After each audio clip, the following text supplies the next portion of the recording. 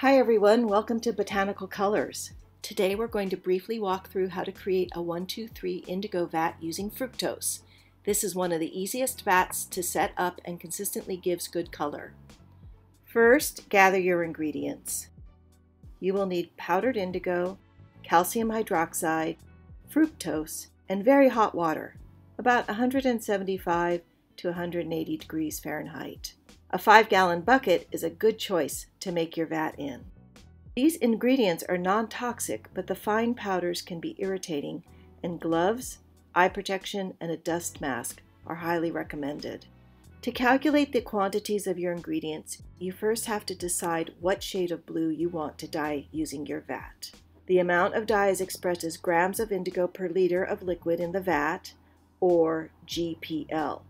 As a general rule, 2 to 2.5 GPL makes for a light blue vat, 3 to 6 GPL makes for a medium blue vat, and 7 to 10 GPL makes for a dark blue vat. Once you know this number, you can calculate the other ingredients based on it. Our example is using a 5-gallon bucket, which is approximately 19 liters. However, we want to leave some room to add fibers without overflowing the bucket. So we will make a vat of 16 liters. We'll make a medium blue vat with 5 GPL. 5 grams multiplied by the number of liters in our vat, 16, is 80 grams of indigo. The other ingredients are calculated as 1 part indigo to 2 parts calcium hydroxide and 3 parts fructose. So with 80 grams of indigo, we will use 160 grams of calcium hydroxide and 240 grams of fructose. Once you have your ingredients all measured out, you're ready to begin. Add 14 liters of hot water to your bucket, reserving 2 liters.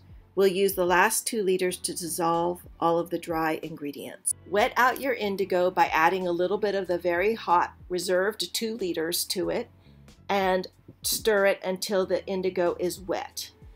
Add this to your vat and use a bit of water to rinse your tools and make sure you get all of the indigo into the vat. Next, hydrate and dissolve your fructose. Add this to the vat and use some more water to rinse your tools. Finally, hydrate and wet out your calcium hydroxide.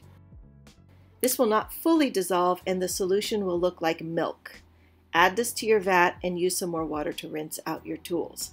If you have any water left from the 2 liters, add it to the vat as well. Stir the vat well with a wooden broomstick or a dowel for 2 to 3 minutes. A cluster of bubbles called an indigo flower will form. Slowly pull the broomstick out of the vat when you're done stirring. Now allow the vat to settle. As your vat rests, the indigo flower will float on top and the surface of the vat will have a coppery sheen or skin. Below that, the liquid should become a clear yellow or amber color within about 30 minutes. At this point, you can let the vat cool until it is comfortable for you to place your hands into it and begin dipping. The strength of the vat will deepen after it sits for a couple of days as the indigo benefits from curing in the vat. If you want to wait to start dipping, you can reheat the vat to about 120 degrees Fahrenheit using a bucket heater, stir the vat well, and let it settle again for about 20 minutes before dipping.